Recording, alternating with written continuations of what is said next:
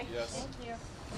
Yes. Not to interrupt just the No, go conversation ahead. you were just having, but did anything that you learned in there change your perspective on Ukraine aid? You've No. been pretty No. outspoken. No, it did not. Listen. What I heard in there, let me just choose my words carefully, given it was a classified briefing. But I'll just say this: I mean, if there's some path to victory in Ukraine, I didn't hear it today. And I also heard that there was going to be no end to the funding requests. So I think this latest request for, what is it, $24 billion?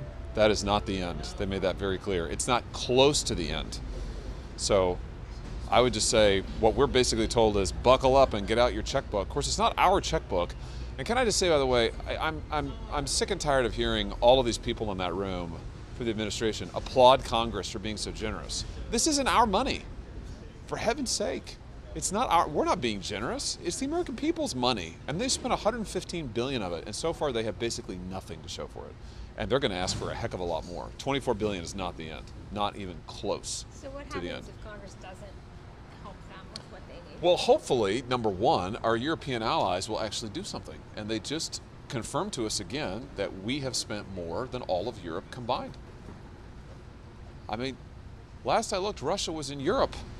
So we need our European allies to step up to the plate here, and Germany in particular. We can start with them and do more. But that's not the message they're sending. The message they're sending is the American people are on the hook indefinitely. So let's have no more applause for Congress spending other people's money. They should go to the American people and just level with them and say, we want 50, 100 billion more, maybe more than that. Some of these other Republicans, they're saying that essentially withdrawing the assistance we're giving to Ukraine would amount to worse than what happened when the Biden administration withdrew from Afghanistan. What's your response to that? Here's what I think you could do. Go through and listen to take all these comments about what would happen if we didn't keep spending the American people's money. Take out Ukraine, insert Iraq, or insert Afghanistan, and you would get exactly what George W. Bush said for years, and other people after him, about why we have to stay indefinitely in those countries and keep spending money indefinitely with no oversight, by the way, and at the end of the day, very little to show for it. It's the same recycled arguments. I don't know why we have to go through this again. Iraq seems a little bit different than Russia. How? The arguments aren't any different. It's the same argument over and over. Listen, I just listened to them say, for our standing in the world, we must keep spending this money. Literally. For our standing in the world. I mean, that's now what we're spending money on? For our standing in the world? Do you plan to Mark attend? Kelly mentioned at a pen and pad today that after the war is over, there may be a need for a Marshall Plan-esque, Yeah, right. spending to No doubt. rebuild the country. What do you make of that? Oh, yeah, that'll be next. We're talking, that's what I mean. They want $24 billion now, many, many, many, many more billions over the next year. It just said that. And then they'll want on top of that, who knows how much. Now listen, here's what I did today. I just stood out on the steps of the Capitol today with people from my state and around the country who were exposed to nuclear radiation by the federal government, and they haven't gotten a penny from their government.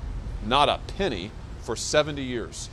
And you want me to go spend their money, $100 billion more on Ukraine, and they can't even get basic health care because they've been poisoned by their government with military operations? That infuriates me, to be honest with you. Are you concerned at all that pulling out of Ukraine, pulling aid away from Ukraine, could then send a bad message to China, to President Xi? No, I think the message that we need to send. Listen, the way to deter China is to deter China, and you have to do that in the Pacific. Ukraine is not in the Pacific, so our number one national security threat is China. Right now, we are out of position. If China invades Taiwan tomorrow, we are not in a position to stop it. And I think we've got to tell the truth to the American people. If they invade Taiwan, Taiwan falls.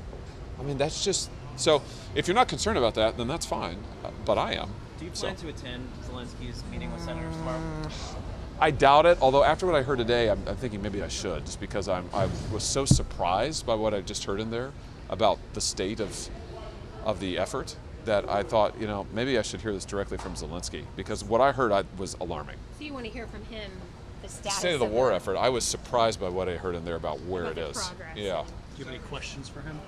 Well, I mean, on this side, about the progress. I mean, that was a little different tune that was sung to us there than I've heard sung in public, and it was an alarming one. I'll just say without saying anything more. Senator Hawley, yeah. Mitch McConnell has argued that we've gotten a lot for our money, that most of this money has gone to weapons manufacturing in the United States, military contractors, upgrading our own factories, modernizing them, restocking our own arms after we gave them some of our older weapons, and that's actually going to help us and help our own military and provide jobs for Americans. At the same time, he points to Russia's military being degraded on the cheap because we've spent trillions of dollars to counter the Russian military, and for like $100 billion, we've really helped Ukraine destroy a lot of Russian military equipment and capacity. And he also says, Ukraine is free. That's a victory. Well, last I looked, Ukraine had a whole bunch of Russian troops in their territory. So we've spent $113 billion. That is not cheap of the American people's money. And frankly, the idea that I'm sure the military contractors are loving this. Oh, no doubt they are. They're making gobs of money.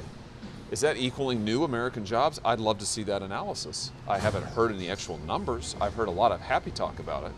I've also heard from the same people that spending of money in Ukraine is deterring China. I mean, these folks, if they want, they need to make the case for Ukraine. If they have a strategy to win, let's hear it. If they have a strategy to actually end this conflict, let's hear it. But let's not have any more, frankly, misleading comments. Let's not lie to the American people about what we're doing and where we are. Let's not tell them we're winning when we are not. Let's not tell them that Ukraine is winning when it's not. Let's not tell them we're ready to stop China when we are not. They lied to us about Iraq. They lied to us about Afghanistan. I'm frankly tired of having them actively mislead us about Ukraine. I mean, this should stop. These people should stop. Do you think that they should try to provide the equipment to drive Russian forces entirely out of Ukraine? No. Should we? No. Absolutely not. No, we should not. I'm totally opposed to putting American troops on the ground. They say they are, but I'm not talking about troops. I'm saying, no. do you think that they should? No, I think we should. No, we spend $115 billion. What we ought to be doing is getting our force posture where it needs to be in the Pacific vis-a-vis China, where we are badly out of position. The other argument that's made, including by Mark Kelly, who just came back from Ukraine, is sort of a domino effect argument. That if we pull out of Ukraine, Like Vietnam.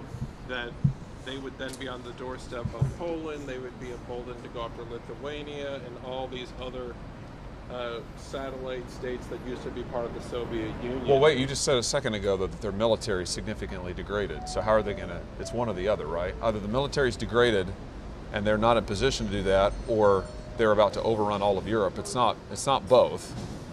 So, I mean, I think you should put that question to the folks who say that. I mean, is their military, is it a roaring tiger, or is it degraded? I mean, it's one or the other.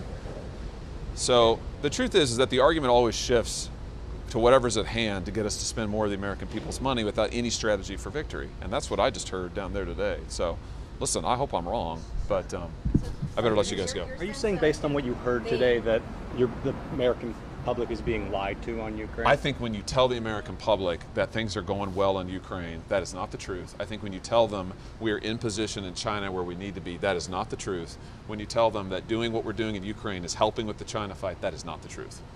So I just think we should tell the truth, and that is not the truth. All right, thanks guys. Thank you, Senator. That if they